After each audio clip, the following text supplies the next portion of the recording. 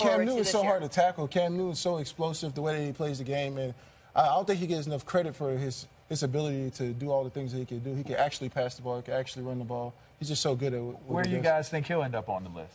I don't know if he's going to be on the list. It's a tough group of quarterbacks that's on this list. 12 quarterbacks, one of which has been revealed, and that's Joe Flacco. He's not going to be in the top 12?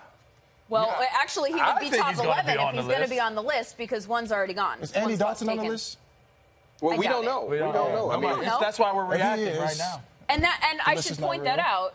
We legitimately no, the list is real. We legitimately don't know the list. Oh, that is. Where are you going with this? And again, so that you don't tweet us about the list, the players come up with this list. The players vote. It's not us. We're just here reacting to it. I didn't vote. Okay, guys.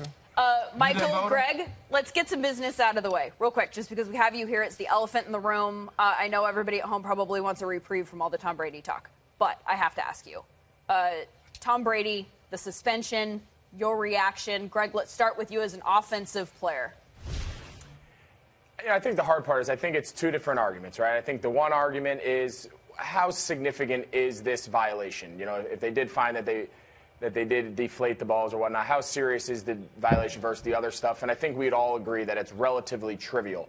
But then the other part of the conversation, the other question is, which makes it difficult, is where do you draw the line, right? Like, what makes this violation more significant, less significant penalties? So I think obviously what they did here is Goodell said, hey, we're going to treat all infractions the same, regardless of the level of significance of cheating. We're going to slap you with harsh penalties. And I think the hardest part about talking about this is separating cheating versus the actual, when you just look at the violation, it doesn't appear to be that big of a deal.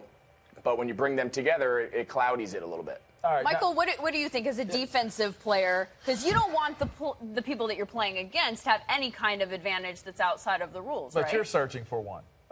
I mean, I don't think it doesn't give him that big of an advantage, but it gave him a little advantage because he does have smaller receivers with smaller hands. So I guess if the ball's a little deflated, they can actually catch better. But Tom Brady's such a great quarterback, and he's done a lot of great things. And I doubt that one thing is kind of determined the game. When they played against the Colts, they pretty much ran the ball. I think LeGarrette Blount had 200 and something rushing yards. Yes, yeah. And so that's really what won the game if you really think about it. But I think his penalty is harsh, but it's acceptable. I think that he deserves to get those games suspended, just like any other player. I think if AJ, all the other guys that got suspended for all the things they did, Adrian Peterson and whoever else, and the list can go on and on and on. But all the guys that got suspended for the things that they did, I think he should get suspended for the games, the things that he did in the game. Don't you guys think he should have gave up his cell phone? I mean, when you think about it, we're talking about harsh penalties or maybe not harsh, but when you look at other sports, right, if you wore a pair of spikes in a race and you got caught wearing those spikes and you won that race, you're going to get your medals taken away. You're going to get banned from being able to run. You're not even allowed to run.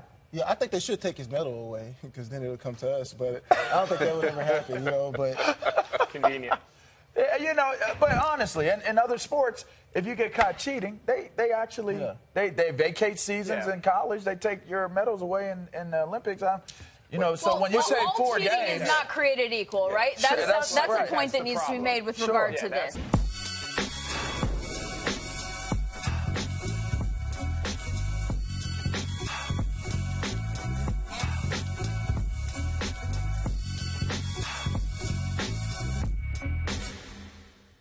It's like more X-rated somehow in that montage than it is on the field. Well, because you're hearing the commentary. Yeah. When the commentary is escorted with the person who does it, I mean, that's when it gets real. And then you understand why I'm doing it. Yeah, it's fine. So tell us about kind of where this all came from.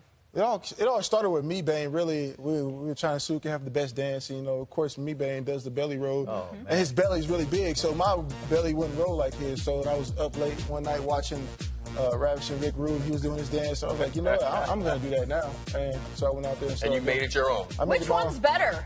Since we're all about, lists and ranking. Me or Mebane or you?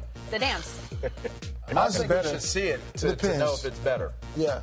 I think we should see it. Oh, yeah, you want to see my dance? Take us off the air with the little dancing. Okay. I'm not getting paid for this. That's all right. Yes, you are. Yeah. Oh. Yeah. Hey, I'll be so home later, baby. next week, 80 through 71, Look 9 at my- look p.m. at my- Yeah. How we doing? Yeah, that's it. You got to do that. Put your everybody here. Go ahead. Yeah, all right.